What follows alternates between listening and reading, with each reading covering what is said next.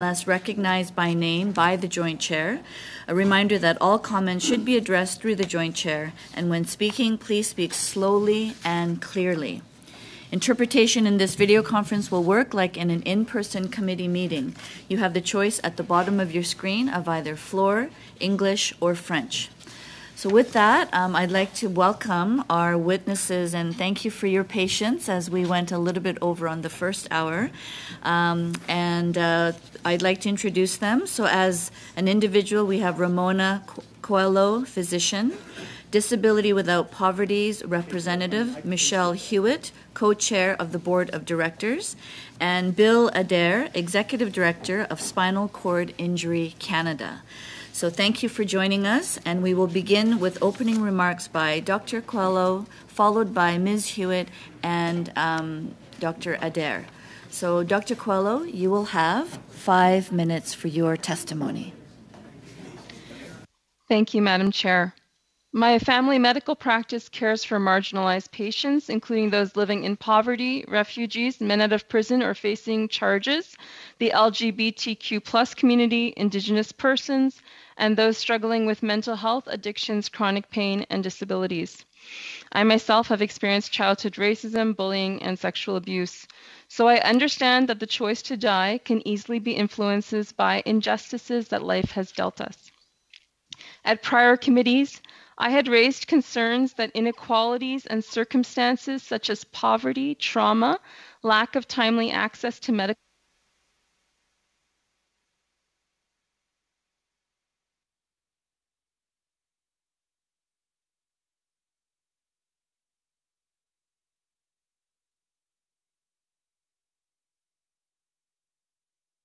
lead to MAiD being raised as a treatment option to such a victim of discrimination. I warned that many injuries and illnesses are accompanied by transient suicidality that ends with adaptation and support, but on average takes 2 years.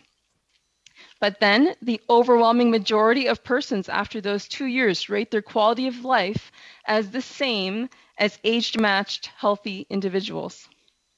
Offering MAiD in a period of known increased suicidality would lead to premature deaths of those who would have recovered. Now Bill C7 is legal. A man had a small stroke affecting his balance and swallowing. The patient was depressed and isolated due to COVID-19 outbreak on his ward. The stroke neurologist anticipated the man would be able to eat normally and regain most of his balance. He declined all therapy, and psychiatry diagnosed him with an adjustment disorder, but they felt he would improve. However, he requested MAiD. Neither of his MAiD assessors had any experience in stroke rehabilitation and recovery. In this acute phase, while struggling with his mood and isolation, with no therapy to gauge his final level of function, he received MAiD. He had no terminal illness, but due to the fact that he was adapting to a slightly thickened diet and so was temporarily slightly undernourished, they considered him Track 1 eligible, and he received MAiD the following week. No safeguards were technically broken, and yet he died when acutely down, isolated, and had not experienced living with maximal recovery from his stroke. Mr. E.N. was a 71-year-old widower admitted to hospitals for falls. During his admission, he contracted C. difficile, an infectious diarrheal illness. He was openly humiliated by staff for the smell of his room. He developed new shortness of breath that was not comprehensively assessed. Without patient request, a hospital team member raised and recommended MAiD to him. The team said he had COPD and it held a terminal prognosis. The MAiD procedure was booked by the hospital team before he even had a second assessment, and within 48 hours of his first assessment, he was dead. Post-mortem tests confirmed no significant COPD, and his family doctor also said he didn't have end-stage COPD, but no one had contacted her for collateral history. MAiD was raised to this patient. There is no safeguard in Bill C7 that forbids raising MAiD, and the related amendment was voted down by the Senate. CAMAP has a document called Bringing Up MAiD, and Susan McDonald had mentioned in this committee that MAiD should be raised as part of the informed consent process. Was Ray's MAiD because his admission was longer than expected because he was a victim of ageism? Did he choose MAiD because his acute care team made him feel horrible? His family believes so. The In Plain Sight BC report and the tragic story of Joyce Echequan demand that we take these considerations seriously. And lastly, after a CTV W5 story showed a gentleman's MAiD provision, a patient, the immediate Monday, let me know that the story was super appealing and MAiD would be good for her. My patient is in her early midlife, has a recent spinal cord injury. She hasn't had time to adjust, receive peer support, or proper symptom control, nor reach maximal recovery. But she does now qualify for Track 2 MAiD within 90 days. The legislation is built in a way that allows for her death before she's had a chance to experience maximal recovery. This case also shows that the government must consider current suicide research that shows that messaging promoting suicide may lead to more people choosing that. The MAiD regime appears to be allowing a right to die with government assistance for certain groups. Inadequate safeguards suggest that this has been packaged and thinly veiled as a medical procedure.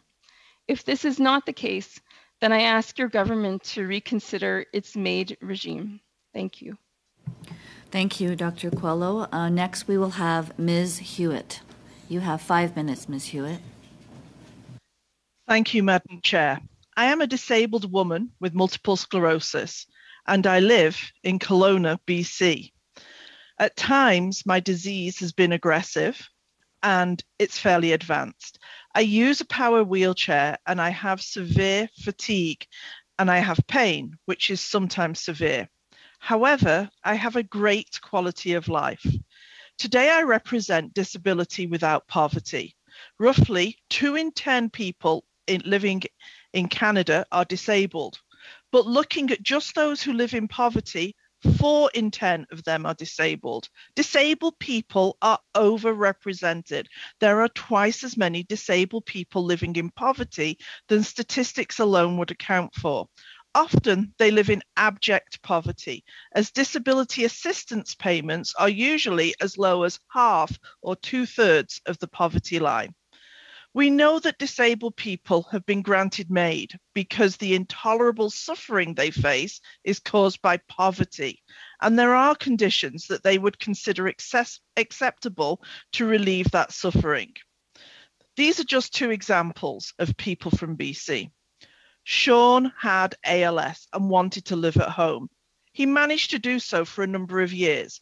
When the constant stress of finding the right care on his own became too much, his health authority offered him to place him in long-term care, 4 hours away from his 10-year-old son. Instead, Sean chose MAiD. He described the funding decisions and institutional offerings advanced by the health authority as a death sentence. Madeline has post-viral syndrome and has been living with it for 30 years. There are no Health Canada approved treatments, but she found a combination of treatments that works for her, and they all require her to pay out of pocket. However, she has exhausted all options financially and is currently getting by month to month on GoFundMe payments. When the money runs out, Madeline says she'll have no option but to use MAiD, which she has already qualified for. She says she has no wish to die, but she'll be facing an unbearable wall of pain that has no quality of life. No one in Canada should ever die because they live in poverty. And yet, for disabled people, we hasten that death. We provide a state-sanctioned procedure for those disabled people to die. For Sean and Madeline, we have remedies to their suffering that would have been acceptable to them. Sean and Madeline have been vocal in the media about their needs and the remedies to their suffering. However, we heard nothing in response to this from the government. Either the government believes that disability accommodations set out in law do not need to be upheld, or it does not take its role to oversee the MAiD safeguards seriously, because Sean and Madeline's suffering came from a social condition, not their medical condition. I cannot believe that that was ever the intention of MAiD, that we sanction the deaths of disabled people because they live in poverty. And yet we see it happening. I ask that you recognize that the safeguards are failing, and I ask that you support disabled lives, support the Canada Disability Benefit Bill, and ensure that it lifts all disabled people out of poverty. Implement wide reform to our care systems that give disabled people the care they want. Until these conditions are met, MAiD eligibility must be restricted to those who are approaching the end of their life, where their suffering is intolerable from their medical condition, not from the societal conditions they are forced to live under. I finish with Madeline's words. I'm trying really hard not to freak out, but that I'm facing death for something that can be managed is bloody ridiculous, and it makes me so angry. I die when I run out of money. Thank you. Thank you very much, Ms. Hewitt. And lastly, we'll have Mr. Adair. You have the floor for 5 minutes. Thank you, Madam Chair. I'm Bill Adair. I work for Spinal Cord Injury Canada, founded in 1945 by World War II veterans. Veterans who came back home to a country that expected very little from them. Veterans who dismissed the idea that they would be shut away in convalescent homes. Our founders fought in battles overseas and then back home to provide the proof that their lives are worth living. In fact, 13 of our founders received the Order of Canada because of what they did after the war. But apparently 72 years later, people with spinal cord injuries still need to fight to prove that their lives are worth living. It's tiring fighting for existence, but here we are. I have worked with our SCI Federation for 33 of those 72 years. Our organizations across the country support people as they adjust, adapt, and thrive while living with a spinal cord injury. I've fielded requests for support for half of my life.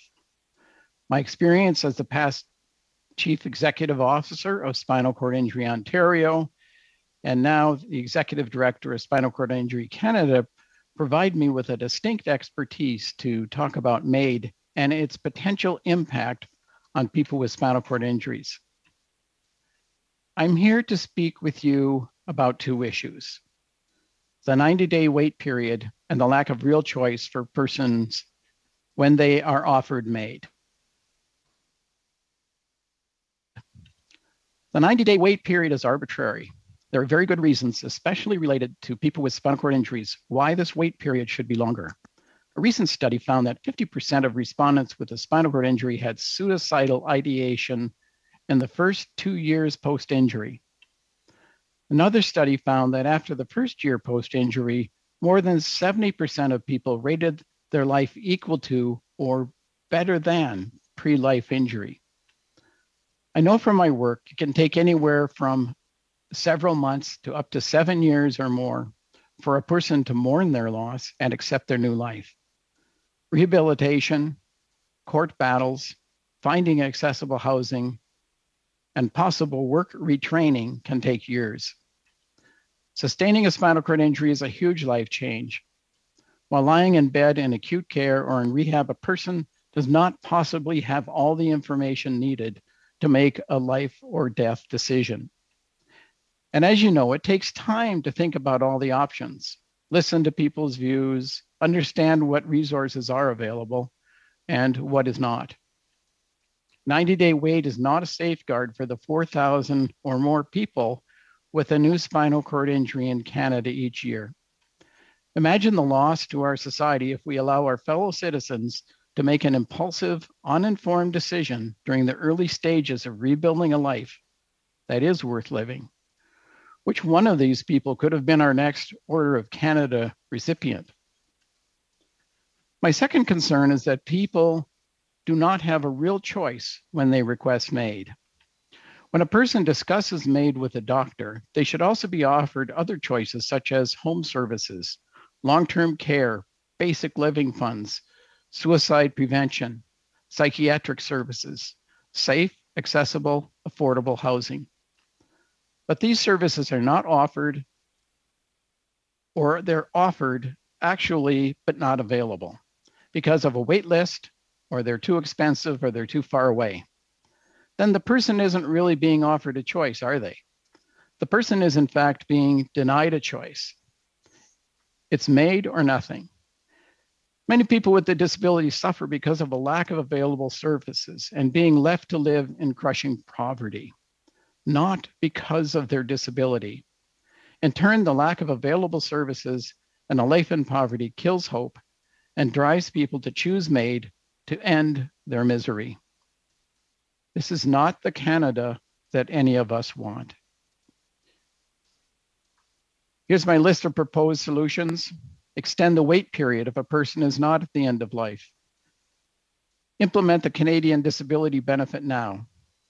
Fund the trained professionals from organizations to go into healthcare centers to provide peer support when someone requests MAiD. Build accessible, affordable housing. As parliamentarians, you have a responsibility to change this horrible situation and to prevent it. Please give my recommendations a sober second thought. And thank you for listening and inviting me here. Thank you, Mr. Adair, and thank you to all of our witnesses. So we'll go into our first round of questions, and we'll begin with Mr. Cooper for 5 minutes. Thank you, Madam Co-Chair. Dr. Coelho, can you elaborate a little more on the case of the first patient you cited who suffered from a stroke and was granted medical assistance in dying under the Bill C-14 regime, despite not having a terminal diagnosis as required by law under Bill C-14? So actually, Mr. Cooper, just to clarify, it was more recent than that, but should have fallen under Track 2 under the Bill C-7 regime. This patient did not have any terminal comorbidities and was not dying from his stroke. As is normal custom, when someone has a stroke and has difficulty swallowing, we progress diets slowly to avoid aspiration, so like pneumonia and things like this. And he did not choke or aspirate before he died. The dietitian ordered a normal progression of meals, so he was eating 1,300 calories a day, which is probably what I eat. And he ate his whole tray, every tray, easily. But even if it wasn't, and it was temporary. However, I guess this was beyond the scope of the MAiD assessor's expertise because he wasn't starving, but they decided that he wouldn't be able to survive on a diet as such, and therefore qualified him for Track 1 so that he could die with no reflection period. Thank you for that, Dr. Coelho. Can you elaborate on the patient who you were recently in contact with who watched the W5 program and now is found, as you said, found MAiD appealing? So this is my own patient who I love very much, and I did ask her permission to tell her story today. And she actually said, as did every single contact in every story I've shared, I've also emailed the chairs with other stories that I couldn't fit here. They all are willing to talk to this committee. They want to share their stories about what happened.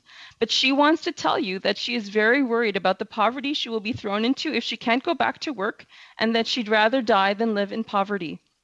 And I'm happy to be connected with the clerk, whoever I need to give you all of these stories. They're all recent stories, including the ones I already said sent to Madam and Mr. Chair. Madam Chair? 2.5 minutes. Okay, Dr. Coelho, can you elaborate on the second patient who chose MAiD on the basis of an incorrect diagnosis?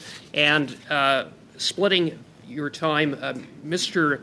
Adair, can you talk a little bit about some of the phone calls your organization has been receiving in regard to MAiD from persons who suffer from spinal cord injuries? Okay, I will try to be very, very quick. I have actually reviewed this medical chart and met with the family myself. The family relates that there was severe humiliation that he endured. The staff would leave.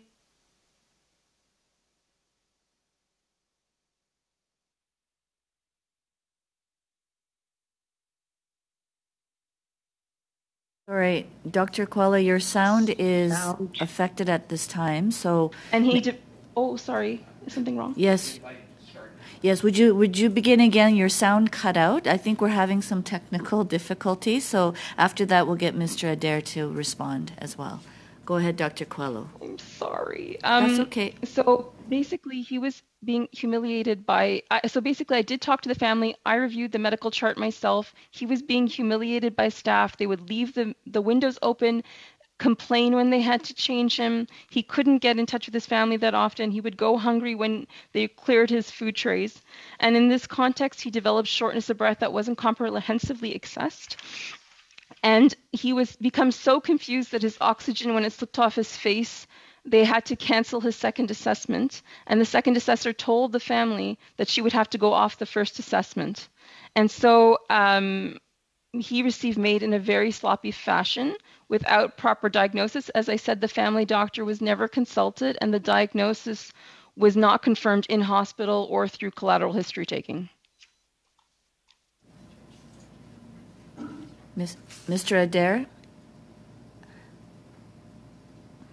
Yes, there's multiple calls that come into our organization, to our organizations across the country. I'm happy to speak about two of them. I had a phone call several weeks ago from a colleague who was representing a woman who was 17 years old, who was in intensive care, who had a high-level spinal cord injury, and she was wanting to access MAiD. So since then, our organization has been able to connect with the family, help them see that there is life after this initial insult of paralysis, and she has turned away from that. So we're grateful for that. But the fact that there's a 17-year-old woman who has enormous potential to contribute to our country, even considering MAiD, is very problematic. The other is a woman who's in her mid-30s and contacted me and has multiple disabilities and has been looking for housing that would support her independence and her ability to return to work after the onset of a second disability after having a spinal cord injury. And after 10 years, her words, to paraphrase, "I'm ready to throw in the towel. I cannot take this anymore. I want to lift myself out of poverty. I want to get a job, but I can't find a place to live that will support my independence." Thank you, Mr. Adair. Next, we have Mr. Maloney. You have the floor for 5 minutes. Thanks, Madam Co-Chair. Thank you to all the witnesses for very compelling and helpful testimony. Enlightening too, I might add.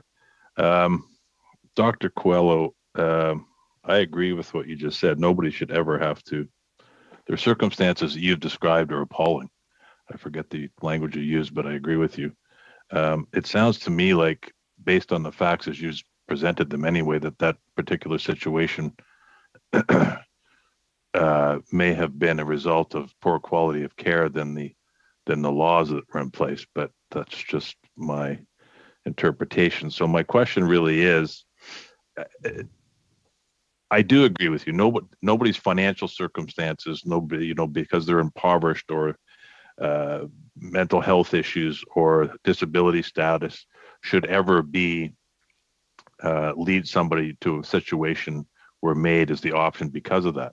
So my question is, are there safeguards that can be put in place, in your opinion, that can protect against that? Because I don't know if you've seen it or not, but there's an expert panel recently released their findings last week, and they addressed some of these issues. And I was looking for the specific recommendation while you were talking. I couldn't find it, but in there somewhere is a recommendation that there be a comprehensive process as part of the assessment to make sure that those aren't circumstances that are giving rise to the request. Is that possible in your opinion? Thank you, and thank you, Madam Chair, for the question. So just first to touch on what you were asking about that case with negligence and possible discrimination and a longer admission that they had wanted or anticipated, I do think it raises a real problematic issue. Like Abby Hoffman came to this committee and said there are no cases of hardly any cases of non-compliance. it means that Health Canada is not able to capture the data correctly for safety and monitoring, and that really concerns me. The second thing about the expert panel, I did actually review the expert panel, which is actually for MAiD for mental illness as a sole condition. Mm-hmm. And the expert panel is very interesting because, first of all, they never answered the question of can this be done for mental illness, considering that we have a lot of evidence that we have no prognosticators to know for sure if someone is irremediable, so actually meeting the eligibility criteria for MAiD if this is really a medical procedure. And secondly, they offer 19 cautions. So there are 19 things that they consider are very dangerous. Let me focus on, do you think that there could be safeguards put in place to protect against the concerns you've raised? That's my real question. So if you heard me in Bill C7, I had actually proposed several safeguards, including never raising it to a patient, as they do in the Australia legislation, that people should be able to, in their professional integrity, decline things for scientific data, for example, like patients with disabilities where we know the outcome takes years. There was an MP Green who tried to put forward an amendment about making sure that psychosocial issues were not the reason people were getting MAiD, and these were all voted down. I feel that the MAiD regime is really, really dangerous. Have you put these suggestions in writing and submitted them to the committee? I did send a brief on May 6th, and it is still not up in the written testimony.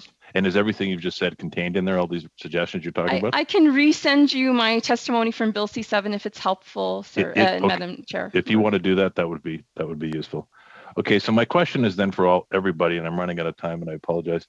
I recently attended a presentation at a palliative care facility, and it was interesting to me because they said at the beginning when MAiD first became the law in Canada, 12 out of 12 doctors at the facility were opposed to it. 6 months later, 6 were accepting it, and now all 12 are accepting it because that's what the patient wanted. So my question to all three of you, has there been any change in the thinking in the disability community over the last number of years? I'll start with you, Mr. Adair. There's less than a minute, so perhaps two of the witnesses could answer this. Mr. Maloney? So Mr. Adair first. Oh, you are muted, Mr. Adair. Thank you for your question. I don't know that there's been any growth in that area that I'm aware of. You'd have to ask others who have more information and expertise. Okay, Ms. Hewitt, what about you? I would thank you for the question. I would also say that I don't have data to support it, but certainly anecdotally, people within the disability community are talking about MAiD more often and seeing it as a response to societal conditions more than medical conditions. They feel that they're suffering and there is a solution to it. They're not getting that solution, so therefore MAiD. Thank you very much. And next we'll have Monsieur Thériault for 5 minutes. Merci, Madame. Thank you, Madam Co-Chair. I'd like to thank the witnesses for their testimony, which will, of course, shed light on our deliberations. I'll begin with Mr. Adair. First, I'd like to thank you. Your association is important. It's striking that a young person, about 20 years old, could suffer a spinal cord injury and life changes dramatically. And it's clear that there's a social disability and an individual impact, and no matter what it is, there should be as few social obstacles as possible, and it's a daily battle, and you work to make it less and less of an obstacle, but it's a shock. I imagine it's a shock. And I was saying, I was thinking you'd like to have stronger safeguards. I understand that. The safeguard that would mean not beginning the discussion with a patient for a healthcare professional.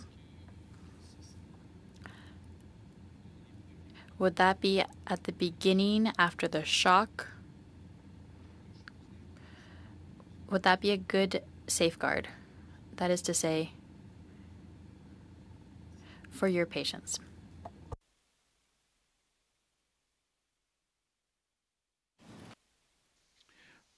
The best safeguard is to work with the family and with the person who has the new injury, connect them with families and individuals who have gone through this initial phase of a terrifying shock in many ways and have gotten through that and have rebuilt amazing lives, and many lives that are, as I said before, stronger and more satisfying than they were before the injury. Certainly not mentioning the option of MAiD for people with new injuries would be preferable, and just not having it available until people have had an opportunity to test life and to find out the kind of dreams that they can build and that they will be able to pursue in their new life. But do you not believe, Mr. Adair, that a good medical practice, well, after a traumatic shock like this, that it would be a good practice not to propose this option, that would be good medical practice?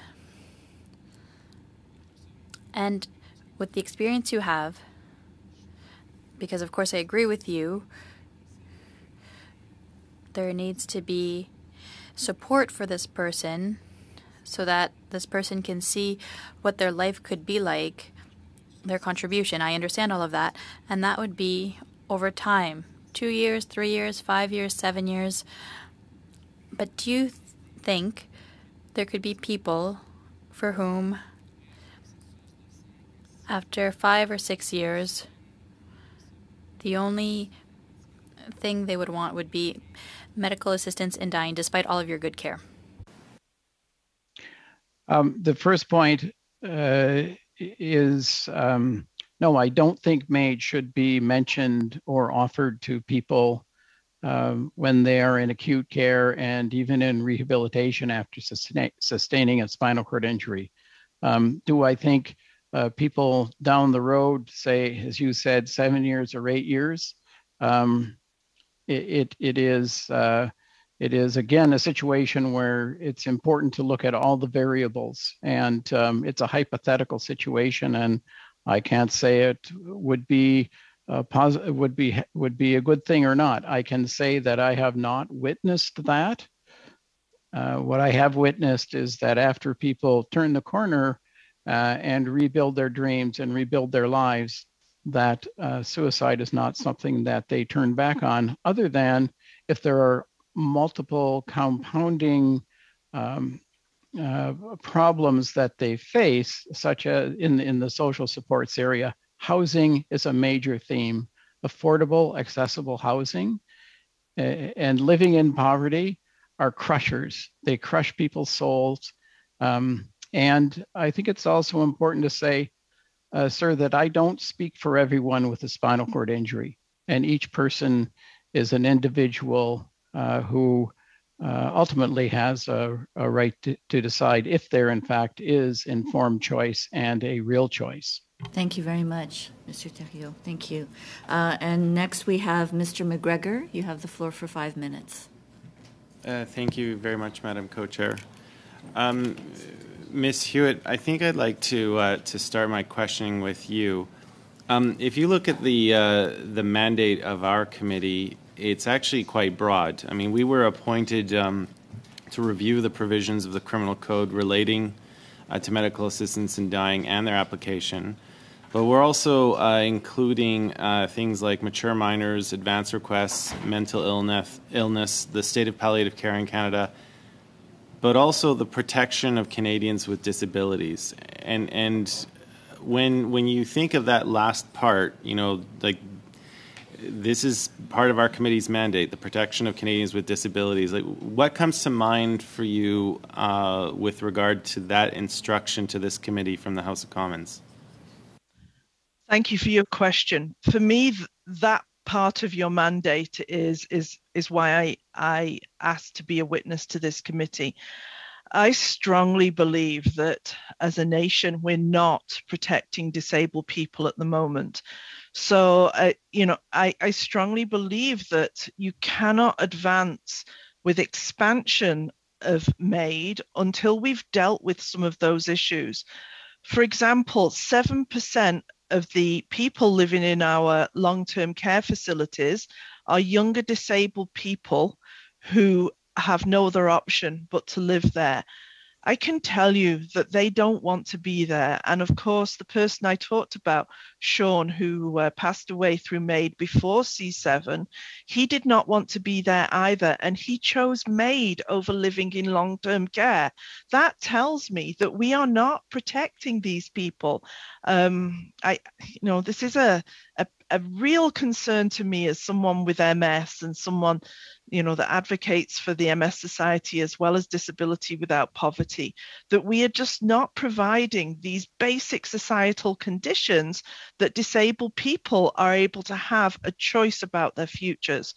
So, in an institutional life in somewhere that is designed for 85-year-olds with dementia when you're in your 30s or your 40s, and as Mr. Adair has talked about, often in this rehab phase where your situation is new to you, it's crushing. And on top of that, you're going to be living in poverty, and you're not, in BC here, in our long-term care homes, the average amount of care a day is 3.28 hours. That's not per person, that's an average. So if there is somebody in the facility who needs more time, who is that person, with severe dementia that needs time, you are not getting those 3.28 hours. You are getting substantially less. And as people with MS, with fatigue needs and so on, I know many people who, for them, the fear of long-term care would seek them. They prefer to choose to be eligible for MAiD, and it seems that eligibility is happening at the moment. You made a great deal of separating intolerable suffering from a medical condition versus a person's social conditions. And we don't want to speak in a broad brush for everyone. Everyone's different, and it's a very subjective term. But I guess for you, thinking about the safeguards, at a bare minimum, what do you want to see, in terms of protections, so that the social conditions are not influencing a person, and really they are looked after, but they still feel that their medical condition, despite all the supports they may have, is still leading them to a life of intolerable suffering. What's the bare minimum we need to be aiming for as a country here? Right. Thank you again for that question. So Madeline, who I talked about, is a friend of mine, and I know that you're in BC and Madeline is in BC. She has treatment options that have worked for her, and those have now been removed because she can't afford to pay for them. If there is a track record of treatment that works, the removal of that treatment cannot therefore lead to MAiD. So, I believe that where the person is able to state what they need to have that intolerable suffering removed, I believe that those should be in place before they become eligible for MAiD. And if we cannot do that as a country, we must return to that original sense of MAiD, of being towards the end of life for terminal conditions, and we have to fix those conditions for disabled people. Okay, thank you. Thank you. And I'll now hand this over to the co-chair for the round of questions for senators. Thank you, Senator. On va aller au sénateur We will go to senators now because one of the senators has left. The 3 remaining senators will have a bit more time. We'll begin with Senator MAiD. You have the floor. Thank you, Mr. Co-Chair. Thank you to the witnesses for your information. My first question will be for Dr. Coelho. I would like you to be concise. When I practiced, I had a patient who had multiple sclerosis who was really suffering, that just had a little bit of mobility in his fingers to be able to bring his fingers to his mouth. And he said that if one day my heart stops, don't do anything, let me die. And then that happened, his heart stopped, we brought him back to life, and he said to me, "Good thing I was brought back to life. I can think clearly, I don't want to die." So do you have patients like that? And bringing that patient 20 years to 2022, would this type of patient ask for medical assistance in dying? So could you be concise, because I have a question for Ms. Hewitt. I will try my best, and thank you for the question. Through Mr. Chair, I would say that I also did home care. I didn't have time in my thing. I did home care for people with severe mental health addictions, dementia, and disabilities in Montreal before I relocated to London. And many, many times I've accompanied people through suffering, medical suffering and psychosocial suffering, and they were able to overcome and be super happy to be alive. And most of it required time. The CLSC system in Montreal was amazing when I was there. We had PSWs and a whole care team, and we were able to abate those death wishes. Merci. Thank you. My question for Ms. Hewitt, and probably Mr. Adair if he would like to add something. I know you're aware that there was a letter co-signed by 43 senators in January 2022 to call on the federal government to promote the bill on the Canadian disability benefit. Do you think that if there was that guaranteed basic income for people who have a disability, would that be enough to prevent them from asking for MAiD, in your opinion? Thank you so much for your question. I think there's many things about the Canada Disability Benefit that are still unknown. Eligibility, the amount. There are things that relate to how much it actually costs, to where the poverty line would sit if you are somebody who is disabled, and research from other countries would say that it's 40% more than the disability line for those who don't have disabilities. The poverty line is the poverty line. And, a common phrase that I know Mr. Adair has heard me use is that, it's not lollipops and rainbows. It's still the poverty line. It's a start of where we need to get people to. When it comes to, as Mr. Adair spoke to, housing, when it comes to treatment, we need people to be able to function so that they can deal with their disability rather than dealing with the double whammy of their disability and abject poverty. So it's a start, but do I think that the Canada Disability Benefit alone will stop disabled people accessing MAiD? My personal opinion is no, that it's one of a package of measures that we need to do as a country.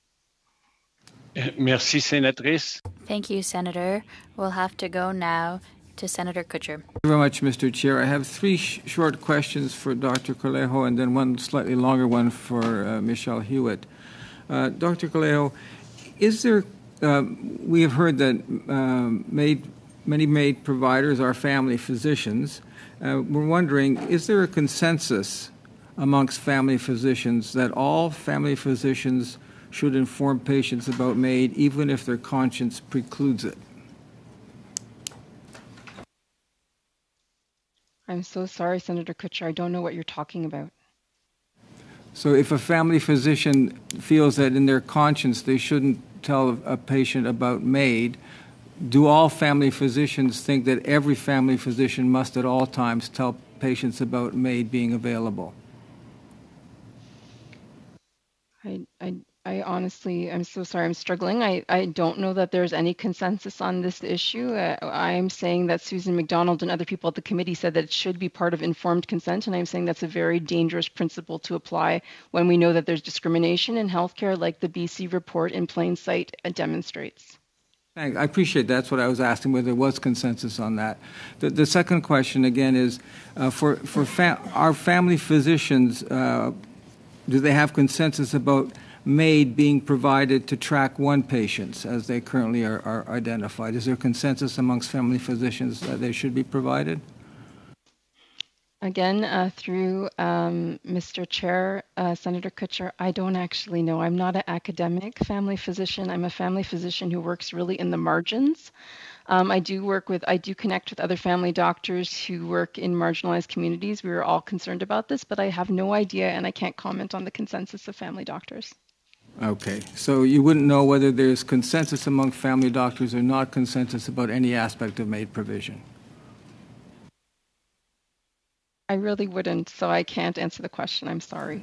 All right, thank you very much. Appreciate you trying. To Michelle Hewitt, I think that everyone in this committee would agree that poverty and any other social or economic factors should not be the driver for MAiD provision. The expert committee report noted that persons with a disability who request MAiD should be offered housing and income assistance and other needed supports. Would you agree that such safeguards should be provided to any person with disability who requests MAiD? I would say that housing, not to live in poverty, access to treatment should be provided to all disabled people, whether they are approaching MAiD or not. I believe that disabled lives are worth living, that we contribute to our society in so many ways. And at the moment, there is a lot of suffering in the disability community that isn't caused by our disabilities or impairments. First, I completely agree with you on that. The question is, our discussion is about MAiD, however. Right. So the question is if a person is disabled and doesn't have adequate housing and doesn't have adequate social supports, should, as part of that MAiD assessment, those be offered to the person? That's the question. Absolutely. And how urgent would that be, in your opinion? I would say that they are extremely urgent, and that a person who has got to the position of applying for MAiD is already in crisis and would need a lot of support to put those complex pieces in place. And I would hope that that's what we would be offering, that there would be a position, a person, a body that would examine those complex pieces that went into those decisions. And as I've said, I use the example of my friend Madeline. She knows exactly what she needs to not access MAiD. She needs the treatment options that she can't afford and work for her successfully. Right, and so someone says, look, this is helpful to me and I need it to be helpful to me. This should be considered and every effort should be made to provide that to them. Absolutely. Very much. Thank you very much, Senator. We'll now go to Senator Dalphon for 4 minutes. Senator Dalphon, 4 minutes. Thank you, Mr. Co-Chair. Will be for Mrs. Hewitt. You saw the task force report, and I'm sure you read it as I did. The members of the group have expressed consensus on the way the evaluation shall be made, and they have stressed the importance of socio-economic factors in the thinking process of the requester. So am I to understand from what you say this is not enough, and if this is not enough, what they are proposing to make sure the assessment rests on a proper informed consent and not a short reaction to socioeconomic difficulties. So what kind of other guidelines would you suggest we add to prevent people from requesting, or at least not requesting, but receiving MAiD? Because there's a distinction before requesting it and getting the assessors to agree that you're entitled to it. I'm sorry, was that addressed to me? I think it was. Yes, sorry, I wasn't clear, sorry. My apologies, it was a sorry, switch Mrs. over on Hewitt. technology. Sorry. I think, as I just mentioned, the role there has to be not just to examine that those conditions are leading to someone to follow through with MAiD, but the solutions have to be put in place. That's the piece that is missing. That somebody who that the assessor sees that that there are these extraordinary needs that are causing this suffering. If it was we take great lengths in this country to take care of all kinds of people in all kinds of ways. And we had an incredible response when we started a pandemic, right? And we found vaccines and we rolled them out and those sorts of things. We rose to the challenge. We are not rising to that challenge when it comes to these people who are in such crisis that they are not only asking to access MAiD, but they are following through and dying. And I can only refer you back to my friend Madeline and her desperate need for treatment. That, for example, one of the safeguards is that there's a 90-day period. So if somebody is in crisis, there might be time will help maybe to solve the crisis. And also that the assessors must try to understand the real reason why the person is asking to have access to MAiD, and to try to redirect that person to proper social assistance if available. So my question would be back to you all. What if that proper assistance is not available, but it is still necessary to relieve that suffering? I strongly urge you to say that, that we're better than this. We can find these solutions for these people, and that accessing MAiD for, for non-medical reasons, for suffering that can be alleviated by other conditions is simply unacceptable. So those assessors, in those safeguards, in that 90 days, what are they going to do? Who's going to take that responsibility? And are you, as parliamentarians, going to stand up and say, yes, we will fund those things that desperately need to happen, because that's what we need? Thank you. Merci, Sénateur. Thank you, Senator. Mr. Martin for 3 minutes.